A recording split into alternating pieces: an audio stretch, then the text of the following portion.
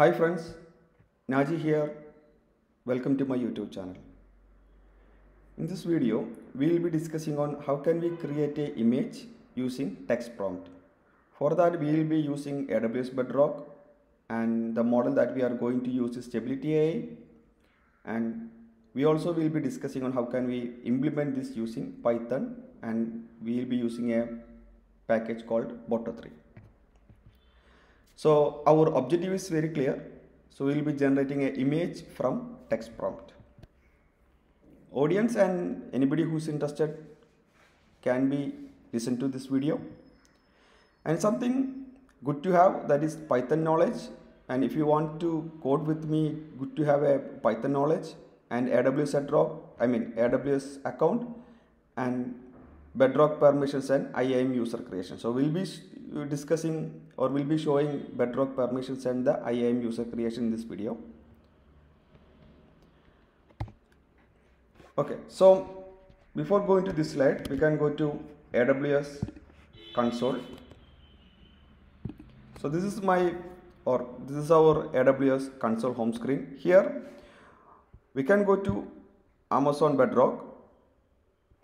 Okay, so this is one way of, so this is my AWS Bedrock menus in my recent visit, or you guys can search from here. Okay, Amazon Bedrock, just search here, you will be able to see that.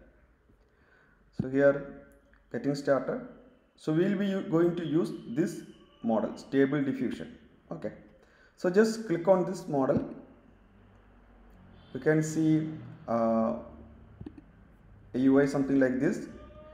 Okay, so if you don't have any access, you can click on this request model access. Just go to here and click on the model access. Here you guys can check all the way down. You can check this checkbox and you guys can request for the access. For me, I have already access granted, so I'm not going to do anything here. Okay, so let me go back. Maybe I can go back here. Okay, so here we can have a playground is there. Let me click on this playground and I can ask that, okay, a running cat. Just click on it. And in the meanwhile, like we can discuss about few configurations here. Okay, you can see few configurations and we will be using a generate image. Okay, so the image is here. So this is a running cat. And if you want to avoid something from the generated image, so that we can given that prompt here. Okay, that is called the negative prompt. And here the orientation can be, orientation size can be checked here. We can, here we can see the prompt strength. Okay, how much closely the image going to generate. So that is mentioned by the prompt, and the steps and the seed is also mentioned here. Okay, so these are the very common configurations. Okay, so this is how we can use the playground, and we can see how can we integrate this with a Python using Python programming language. Okay, so let me go to the PowerPoint. So let me tell you the implementation step in a high level. So first we need to identify the model ID. Okay, then we need to set up the body and the parameters. Okay, then we can call a model. We can invoke the model. So that is actually returning a what we call a bytes. It's a JSON structure. From that we need to convert it into base64. Okay, then we can save the image. So that is the basic step that we will be following in this program. So one more thing that you need to remember, we need to create a IAM user. Okay, so that is also mandatory. For that, what we can go here in the search box, I can search for IAM. Just click on the IAM. Here click on the users. Here I am going to create a user. I can say Bedrock what we call image. just click on this and attach policy. Next, let me go back here.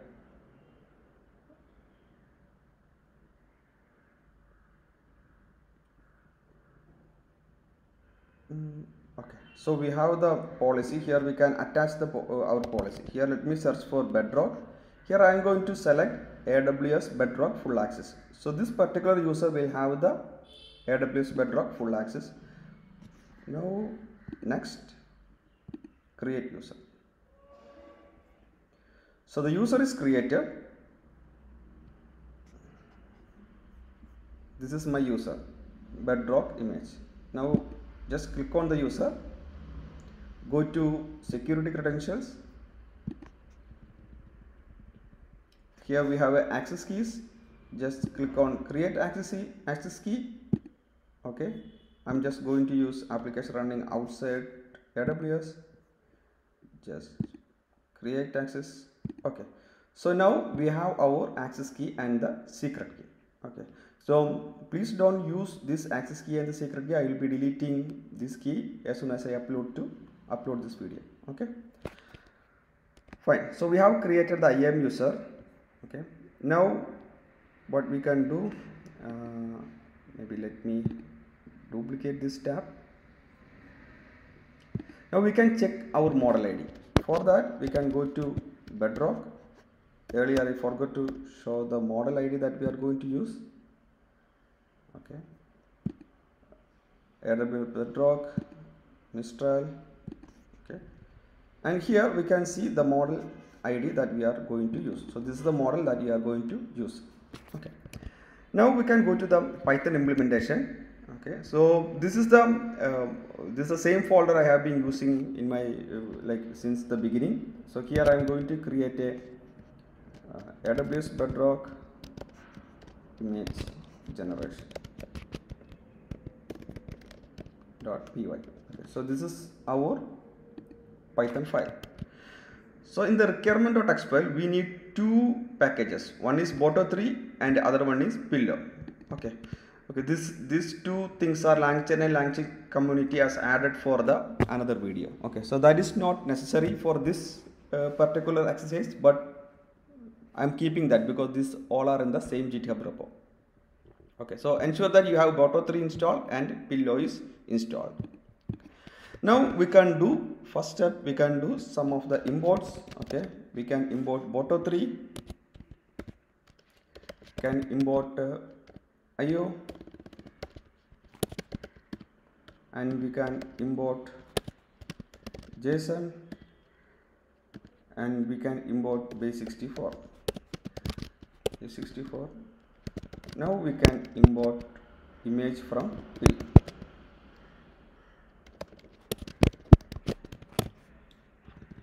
Now let me create a function. Okay, here first we can create a Bedrock client. Okay, so for Bedrock client we need Boto3.client. So here we need to mention which service that we are going to use. Maybe let me put service underscore name. This will be Bedrock runtime. Now we can mention our region. So here our region is US East 1. If you don't know how to get the region, just go back to the AWS console. Okay, so you can see the which region I have selected. I have selected US East 1. Okay, now we can keep AWS access key and the secret key. This has to be in the environment variable. Okay, so for the time being I am just giving here. Here I can give my AWS secret access key. This can be copied from here. This is my access key. Let me paste it here.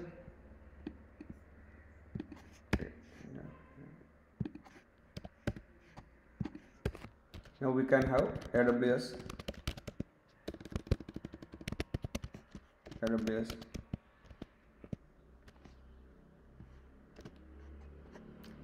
Okay, I just made a mistake. Let me correct this. This should be AWS. This is not access key. This is AWS access key ID.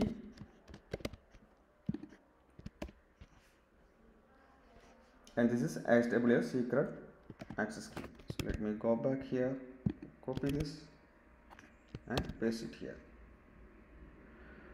Okay, so we have mentioned the AWS runtime and region, AWS access key ID and AWS secret access key.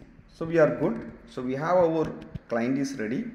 Now we can set up a few parameters. That is, one is accept. As usual, we will be keeping that in application/JSON. Then we can keep our content type. That is also will be application/JSON.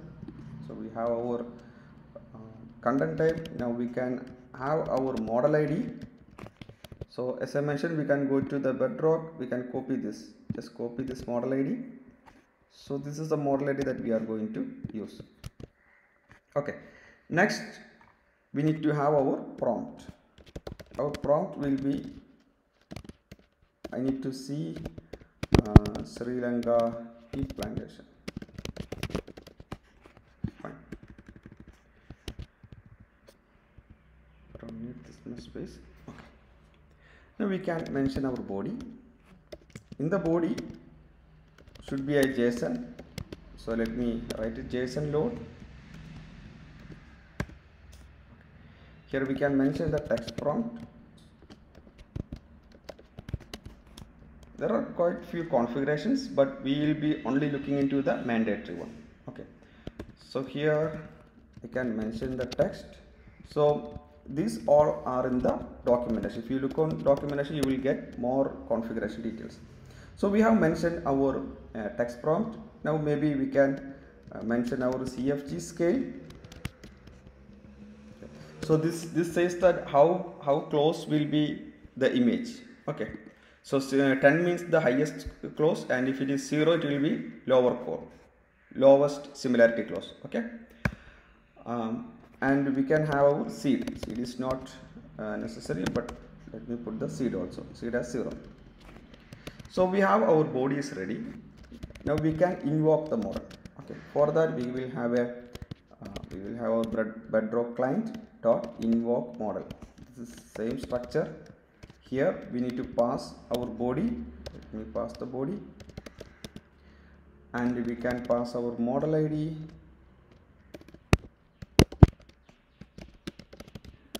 And we can pass our content. This is content type, and we can have accept. So we have our body, model ID, content type, and the accept. So we are good. So once we receive the Bedrock, okay. So once we receive the response, we need to read it. Okay. So I can mention JSON.load. It's in the body. .read. Okay. So this will be in the form of a base64. So I can take, and this is in the base64 string format. For that I can take a base64 image from the response body. Okay. I can get the artifact.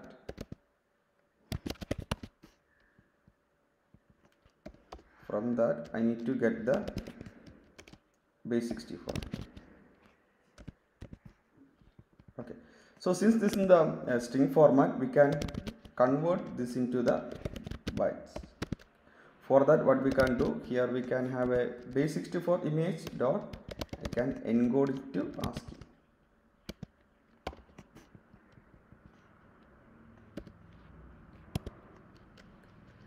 Now we can convert to the image bytes. For that we can use the base64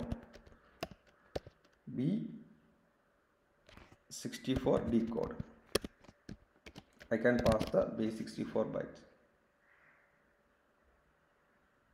base bytes. Okay, so this is our one. Okay, so once we have our image bytes, what we will do, we can use our image from pill. Here I can open it. Here I can read .io. Here I can pass the image bytes. So once that is there, we will have our image ready. And I can make image.show. So first we can show that, or we will just show that. Okay, so here I can write name equal to main, then we need to call the main function. So we are good with our code. Okay, so as I mentioned, we have a client is there, so all these things are the configurations that we have that we need to have for this API call. Then we call the invoke mode method. Okay, so from that we have a response. From this response we have our body, then we will be using this response body. Okay, this should be from the response body. We will take the artifact, then we will have the base 64, we will be converted to ASCII, and we will be encoded to bytes. Then we will use the pill package to show that. Okay, so we are good. Now we can call this, we can run this Python file, AWS Bedrock image generation. Okay, let me execute this. So we got some errors. JSON object must be string. Something is wrong here. We can check in the body. In the body we are okay. This is actually not loads. It should be like dumps. Sorry, my mistake. So now let me run this. I think this time this will work. We can see. So under the hood it is calling, invoking the model, all those things.